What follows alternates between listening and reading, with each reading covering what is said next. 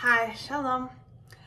This video is a discussion of a Holocaust film, so the subjects of racism and prejudice are going to come up, but there won't be any detailed descriptions. Today, I'm going to share some thoughts, a lot of thoughts, on the film The Boy in the Striped Pajamas. The story is told through the eyes of Bruno, the young son of a Nazi soldier who gets deployed to work at Auschwitz. So the family moves from Germany to Poland. Bruno finds a fence, and on the other side are thin people wearing mysterious striped pajamas, including a little boy his age. The two become friends and have clandestine meetings at the fence. Bruno slowly begins to learn the reality of what the Nazi soldiers are actually doing. This is a different kind of Holocaust film because it's through the perspective of a child. You really see how racism and prejudice are learned behaviors. Bruno assumes the prisoners are farmers, and he asks his parents about the farm. Children are not innately hateful. They are innately curious. They are gathering information and learning about the world around them. I've had situations where a kid sees me and asks their parent/caregiver about what they're observing. The most recent example of this is when I was in a coffee shop with a friend who also has hearing loss. We were using ASL and this girl said, "Mommy, what are they doing?" The mother had the knee-jerk reaction I see all too often. Don't stare. It's rude. When we shut down a child's curiosity like that, we're teaching them to think of people who are different as the other, an us versus them kind of mindset. This kiddo wasn't asking the question out of prejudice. She was asking because she'd most likely never had seen people use sign language before. She was looking for new information to mentally file away. So in the movie, like I said, Bruno mistakes the prisoners for farmers. He asks his parents about them, and you can see them freeze up like a deer in the headlights.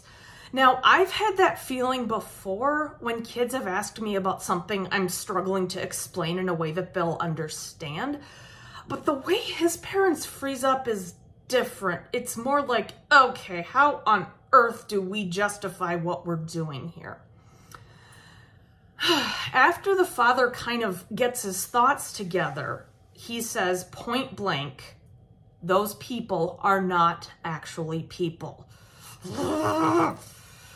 Bruno gives him a puzzled look, and you can see the wheels in his head turning like, okay, head, eyes, ears, torso. That checks out. They look like people to me. Bruno and his father look at the situation in vastly different ways. His father is physically and mentally distanced from the people he sees as different and inferior. In all likelihood, he probably never interacted with a Jew the way Bruno is interacting with Shmuel.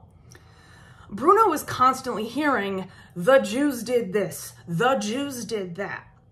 But he has something the rest of his family doesn't have. First-hand experience with a person he is being taught to hate. So when he hears all this anti-Semitic bullshit in his head, he's thinking, Shmuel didn't do this. Shmuel didn't do that.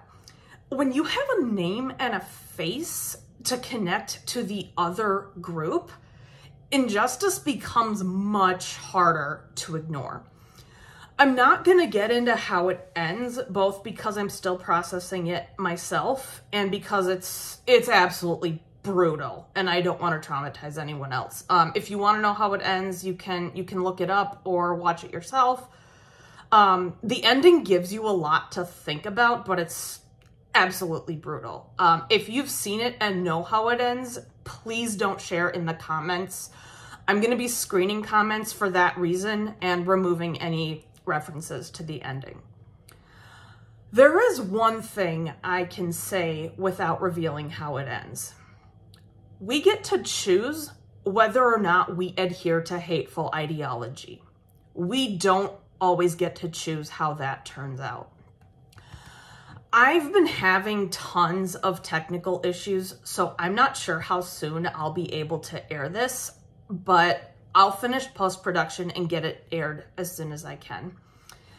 All right, thanks for watching. Thanks again for all the support, and I'll be back soon. All right, bye.